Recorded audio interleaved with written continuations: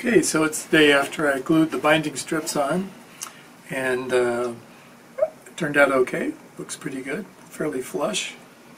We're going to spend a little bit of time now, and we're going to trim the binding so that it's flush with the sides and the top and the back. Here you can see that it sits a little proud.